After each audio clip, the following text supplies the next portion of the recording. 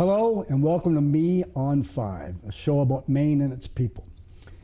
This year for Christmas I decided to go to various parts in the state, take some pictures of houses that I thought had beautiful decorations, and also I was able to see the greatest gingerbread house I've ever seen in my life.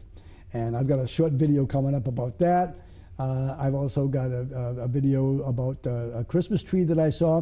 And over the course of my trip around the state, I was asking people various Christmas questions for prizes. Amazingly enough, a lot of people didn't want to take the chance, but some of them did. And I was asking them some pretty interesting questions about Christmas. But now I have with me the executive director of the station that I've been on for 21 years now. His name is Tom Handel, and he's the reason I'm here. We had lunch about 21 years ago. Tom, happy holidays. Thank you so much for coming on the show. One of the things I want to say, Tom, is I know things are difficult with COVID, and so things around the studio have changed, but surely you've got a Christmas story that is one of your favorites in your life, right? And I'd like to hear that story. Yeah, sure. I have Christmas stories, but I also want to say that this is a great Christmas story, that you're coming on doing this show and your spirit, and for all these 21 years or whatever that you've been doing your show, you've added a lot of energy and vitality to what we do here. I've never known anybody to be so passionate and love so much what you do when you come in here. It's really a joy to have you because you're just full of positive energy. I'm like Dracula. I come into the studio and then suddenly I wake up. That's what it is. Is that what it is? Well, you bring a lot of energy to the place, and I really appreciate all that you've done here. It's really great. Well, thank you. You can say that to my children sitting up there. Actually, these are decorations that were left over by a prior roommate of mine. Oh, really? Yes, yeah. But one of the things that I think is really great about Christmas and the whole thing about Santa Claus, that's part of my story, is that Santa Claus is real, and we all embody him, and we all do our best to do special things on Christmas to make Santa Claus come alive. And children, of course, respond to that to the most. Right. So when my 3 kids were little, we lived in Pownell, where this station goes to Pownell, and it was in what used to be a new school. It was a lot of different buildings. It was a new school in the 60s, like for high school or even grammar school. And there were all these weirdly shaped buildings in the 60s that had these different levels. It was bought by a family and made a compound, but we were one family that they rented to. Right. And there was this U-shaped building that we lived in, and the long shape of the U on one end was where our children slept. And there was a roof over the hallway, and then a higher roof on top of their bedroom. And we were all the way at the other end of the bedroom. So I had this great idea that on Christmas morning, with all the crisp presents on the tree, instead of saying, I think Santa's come, what I would do is have my boots on, run up the ladder, go on top of their roof, climb on top of the roof, total snow covered, like a foot of snow. Tom, this sounds like a lawsuit, but go ahead. and I'd go, stomp on their roof, go, ho, ho, ho, Merry Christmas, ring the jingle bells, then run down, take my robe off, run into bed and wait. Nothing. So I said to Andrew, I guess maybe they didn't hear us. Okay, I'll do it again. I put my boots on, right about, ho, ho, ho, run back into the bedroom, nothing.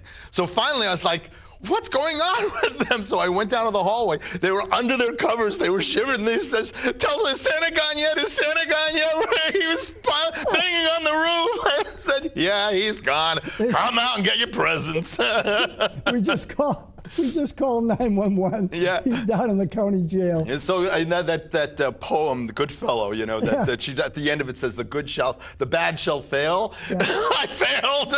I try to bring the Christmas spirit, but you do the best you can, right? Well, Tom, the reason why I enjoy this story is because here I am, I'm up in various parts of the state, and I'm going up to people and saying, listen, I'm an attorney from Portland, I have a TV show.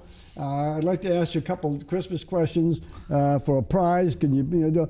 And it was amazing the number of people that said no thanks.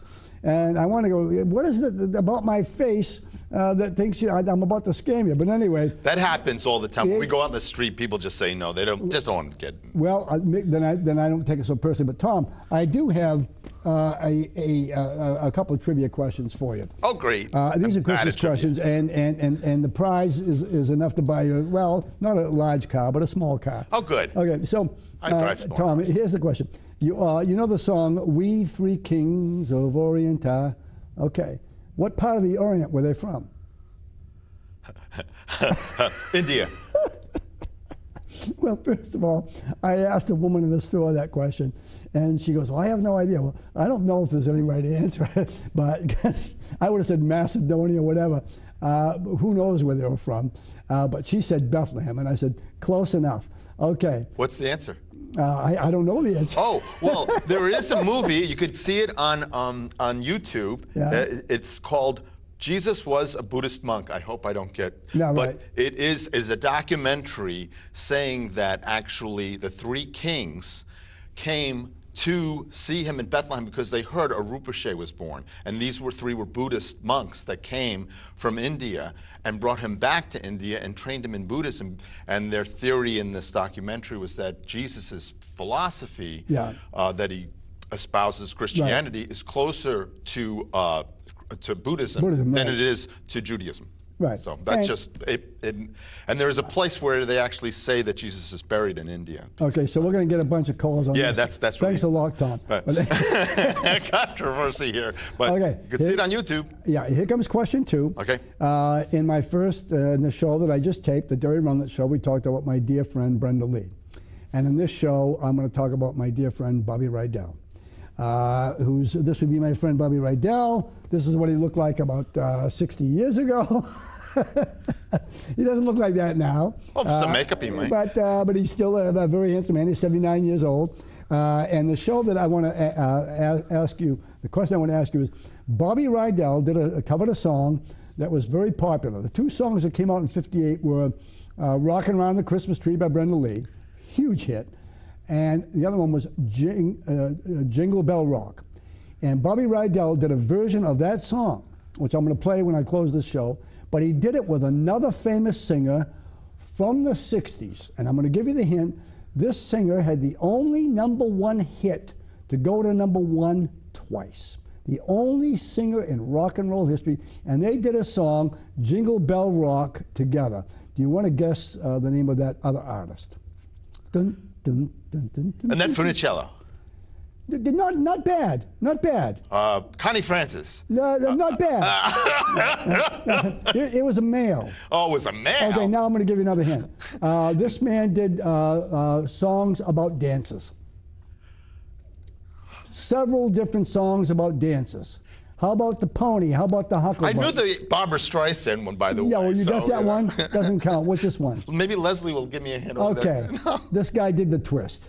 Oh, Chubby Checkers? There you go. All right. Wow, Chubby Checkers sang, huh? I mean, besides the twist, huh? Yes. Chubby and Bobby were pals, both from Philadelphia. Twist, of course. There you go. Oh, well, thank you. Yeah, you're very welcome. Thank you. Merry Christmas. So anyway, so that's the Bobby Rydell story. So Tom, thanks for coming on board while we let you switch. I'm going to call somebody, folks, and the person I'm about to call is indeed the publicist for Bobby Rydell and his gal Friday, and I'm going to be calling her. Hopefully she'll answer the phone. And here we go. This is Maria Novi down in Pennsylvania as we speak. All right.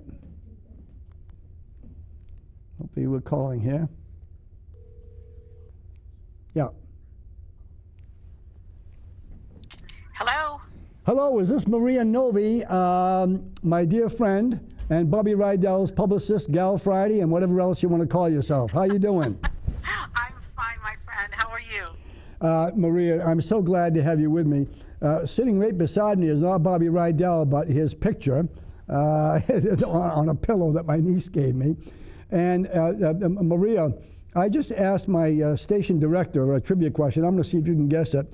Bobby Rydell did a Christmas song called Jingle Bell Rock, and he did it with another artist, a very popular artist. Can you name the artist? Would it be someone who twists? Yeah. Yes. Mr. Chubby Checker? Mr. Chubby Checker. Well, yes, that's correct, Maria, and you win the big prize. By the way, Maria, I've been asking people questions.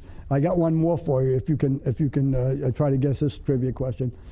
We know that the Christmas is celebrated on December 25th. What year? What year was Jesus born? Jesus Christ born? Do you know? No, I don't. Well, I asked this question yesterday, and because I don't know what I think the right answer is between 4 and 6 BC, but my answer would have been 0. Oh, My- okay. Yeah, Okay, that makes which sense. I don't think that's the right answer. But anyway, so Maria, what I want to ask you is what's Bobby doing for Christmas? What's my pal doing for Christmas? Well, his daughter Jennifer normally has the family over, and they have a very nice tradition. Jennifer picks a theme for Christmas, and they all need to come in the themed costumes.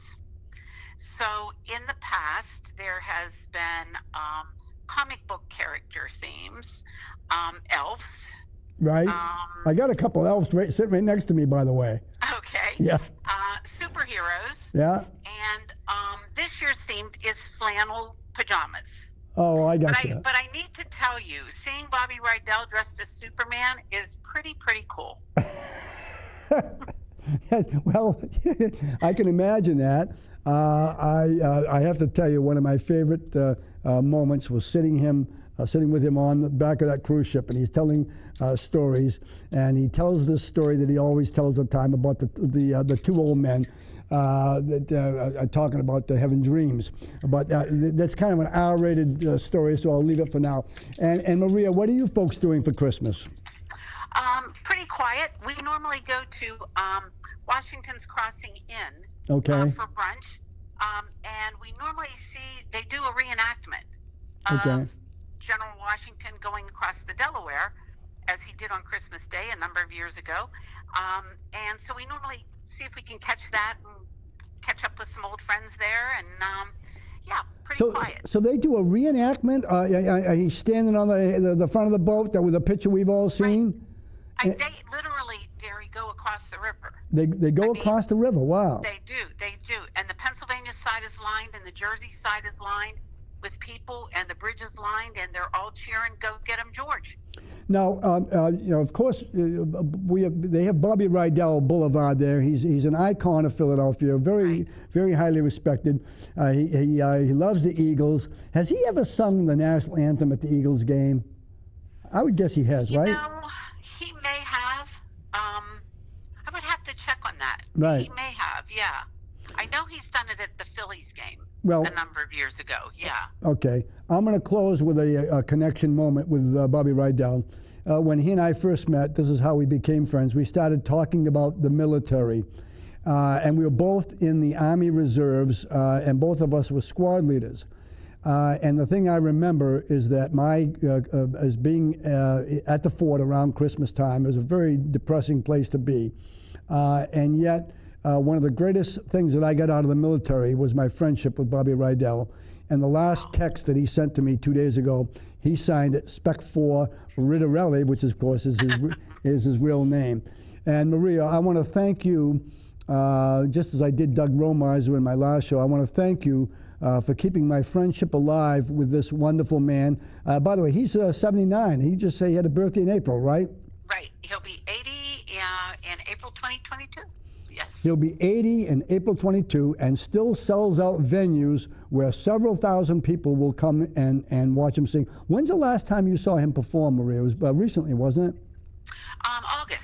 In August. I was in Lancaster for the first show after COVID when he and Frankie Avalon and Fabian did their Golden Voice show. Okay. So that's the last time I saw him, yeah. My final story for you and the audience is I was out in Las Vegas with Frankie Avalon at the South Point Casino with my other friend, Eden Everly, son of Don Everly. And I went to Frankie and said, Frankie, I just want to tell you, Bobby Rydell says good luck. He goes, what do you mean? You know Bobby Rydell? I said, yes. He said, you just heard from him? I go, yeah. He just texted me. He goes, Bobby Rydell just texted you? And so all of a sudden, I was friends with Frankie Avalon. Maria, happy holidays to you. Thanks for taking my call. Hi to Absolutely, John and anytime. Carolyn and the family. And when you see my pal Bobby, say, Derry did Jingle Bell Rock on his show, but trust me, you don't want to see it, okay? I'll let him know. Thank you, Derry. Okay, bye-bye. Bye-bye. Okay, ladies and gentlemen, that was Maria Novi from Pennsylvania. Excuse me while I bend down and get my sheet here. And what I'd like to do now before I bring on my next guest is to talk to you about some photos that I took around the state of various homes that had their lights on. The quality of the photographs is not what I would want, but at least the message is clear. And the first one I want to show, which is number one, is a photo actually of one of my neighbor's house. And they had the normal Christmas lights, but what I noticed was a Christmas tree in the backyard. Not in the front yard, but in the backyard. And you could not see it, only just a little bit from the road, but they could obviously see it from the window, I suppose, of their living room.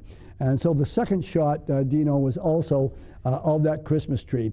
And I'm going to make it my business every night now to go out and stand and look at that lonely, it's not lonely, but it's sitting by itself in their backyard. We're moving now to shot number 3. And what I thought was beautiful about this home was just that it was all white lights, all white lights. And it just, as you drove down the neighborhood and saw this this house, you could not miss how wonderful it was. And the next one I liked, now this is slide number 4. This is a house where it had lights in every room, obviously a single candle light in every room. And I just thought that was simple, but so well stated. And the next one is of a store that actually is in my neighborhood called the Fiddlehead Gift Store, right near the Cookie Jar in South Portland. And as I drove by there, the first thing I thought was, it's a little much, it's a little whatever. But then when I began to see how well they designed the symmetry of this decoration, I was just so very, very impressed. So the next shot, which would be slide number 6, is actually, this is my backyard. These 2 giant trees. It took me about 7 days. No, actually, this is the park in South Portland that is right next to Portland Players and right across from Cumberland Farms. And I wanted to tell the joke that it was actually my backyard.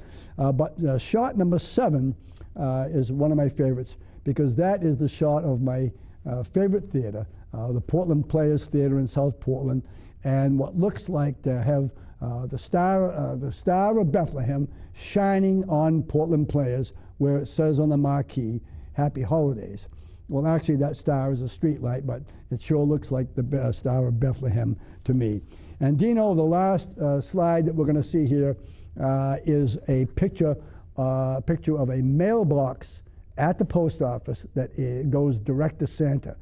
And I just thought that was so cute that kids could come in there, and it makes a lot of sense because then they don't have to sort all the mail that's addressed to Santa Claus at the North Pole.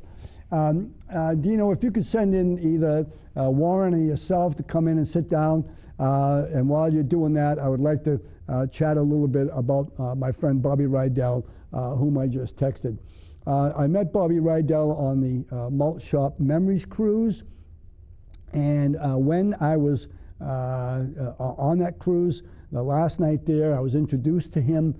We started talking about the Army, and the next day he called me over, and we became good friends over the years. He is pretty much a big draw card on that ship, the Malt Shop Memories Cruise. And as Maria just said in my interview, he is now 79 years old, still performing with the Golden Boys, a bandstand, which, by the way, I saw that show in 1985 here in Portland, Maine at the Merrill Auditorium. Frankie Avalon and Bobby Rydell and Fabian, they would have been in their 40s. I remember sitting in the audience. The show was just beginning. I'm having trouble hearing you. Oh, I think that's my phone saying having trouble hearing me. And in any event, they performed in this Golden Boys, a bandstand, and what I noticed was that the audience was sold out. And I thought to myself, this is really fantastic. Well, they were going to do that show for 2 or 3 years, but ladies and gentlemen, it is now 2023, and those people are still going strong, the Golden Boys of Bandstand. So Dino, I'm going to start with you, buddy. Thank you so much for being the director. How many months you been on now doing this? I have been here at the Media Center working. I've been volunteering for years. I was on the board of directors for a little bit, but I've been working since June of this year. And I didn't realize, Dino, that you have tremendous experience. Where is it? You were in Boston, WGBH, was it? WGBH. I was down in Boston from 1987, where I started part-time, full-time in '89 until 2012. Oh, my goodness. Yeah. Oh, wow. It was quite a run. I'm very fortunate. It was a great place to work. And just recently, you had a famous person on at this studio. You had Al Franken. Al Franken was in at our new podcast studio. We did a couple episodes for his national show, well, worldwide show. He's got a worldwide show. Oh, yeah. Well, it's a podcast available everywhere around the world. And why did he happen to choose to shoot it here? Al has got family, and his wife was born in Portland. Really? And, yep. Oh, my goodness. And they come and visit. And while he was here, I was thrilled that the Media Center was able to chip in and help him continue to do his show while he was here. Well, I'm proud to be sitting on the same spot as Al Franken. So Dino, you must have a Christmas story from the past that you're quite fond of. Can you tell us that story? Well, I'll tell you, Christmas to me has always been about being with my family. Right. And like many families, mine has gone through its own ups and downs, its own changes, and I feel so fortunate now because I've got when my parents divorced, going back almost 3 decades now, they both remarried wonderful, wonderful people. Good. And I feel so fortunate that I get to spend time during the holidays with even more people than I almost feel sometimes more people than anyone could deserve. But it's a wonderful, wonderful gift, and my family here in Portland. Well, let me celebrate the fact that my daughter Nicole just moved to Maine with her wife R, and who's shopping right now with my wife. And I've got to tell you something. One of the things about divorces is, believe it or not, sometimes families can grow in a positive way. It doesn't have to be negative. And I have to say, during the Christmas season, folks, it's the time to let down those negative feelings, and you move forward and move into the new year. Dino, I want to thank you profusely for what you've done for me in the studio, and especially these incredible decorations. Dino, I was looking for a couple ribbons, a couple presents, but I got I got the whole thing here, and my 2 buddies, the elves, that look like a couple of kids I went to high school with. Well, that's courtesy of the ever resourceful Tom Handel. Right. Dino, I'm going to send you back into the studio as I discuss the videos that I did. Some of them, which I tried to send to you. Hopefully you got them. We'll take care of it. Yeah, okay. So, folks, we'll say goodbye to Dino while he goes back in and tries to close this show. Thank you, Dino. Thank you, Derry. And, ladies and gentlemen, one of the things, one of the videos that I did up in Rockland at the Somerset was I'm walking by and I saw this fantastic gingerbread house. And I mean, something you could actually go walk inside this thing. And we're going to show that video as we close the show. And then the beautiful Christmas tree in Rockland. I tried to send that. That didn't quite come across, but another beautiful Christmas tree at the Somerset, one like I'd never seen before. It was all white and had these white owls all through it. And that was just a fun moment for me. But folks, I also did these trivia questions with people and for prizes. And one of the gentlemen that I did record, but it didn't quite get sent to the station in time, his name is Christopher. I told him to watch the show. He was in a store. Nobody else wanted to do it, but he did. And I asked him the question, what year was Christ born? And he said 0. And I said to him, that is what I would consider to be the right answer. So Warren, you can come over and sit in this chair for a second, just very briefly. I want to you can just hold the mic and speak by holding it without putting it up there. I know you got your headphones in there. And Warren, you're a volunteer at the station, right? I am a volunteer, but I also work here. I'm the social media coordinator. You're the social media coordinator. That's right. And what's your accent, Warren? What's this accent I hear? Oh, it's part of a speech impediment I had as a kid. Really? Yes. And it evolved over the years. I still don't fully know what it is. But I kind of live with it. It sounds like you're from Belgium or something. It does. It's very weird. I mean, my mom is Do other Hispanic. people ask you that question? People ask me that question all the time. What's the accent, right? Yeah, and I don't know what to tell them. I'm like, Well, both my parents spoke English. I mean, well, I have to say, you know, I have an accent, by the way. My Maine accent is among the worst you could have in the state of Maine, and for anybody, wherever I go, anybody, they'll go, what the heck is that accent? So Warren, the good news for you, buddy, is I got some trivia questions and a prize. Oh, and I'm gonna look it up here. So I'm going to ask you a couple of Christmas questions. Okay. okay. Now, in the Christmas story, they're going to Bethlehem. You all right? 1 minute left? They got 1 minute left in the show? Yes. Is that what you're saying? Okay. So with 1 minute left, I wanted to ask you, when they were going to Bethlehem, where was the first place they went to try to find a room? Oh, they went to, was it a hotel? Yes, and what was the name of the hotel? I don't know the name of it. So, Warren, I want to ask that question. Warren, congratulations. Thanks for working at the station. Thank you. Looks like we're getting ready to wrap this thing up. Ladies and gentlemen, happy holidays from me on 5. And I wanted to play Jingle Bell Rock by Bobby Rydell, and I'm going to do that. Hey, Siri, play Jingle Bell Rock by Bobby Rydell. I think it's coming up. Yeah, 1 sec. I want it now. Jingle Bell Rock by Bobby Rydell and Chubby Checker now playing. There we go. That's it. No, I don't hear it.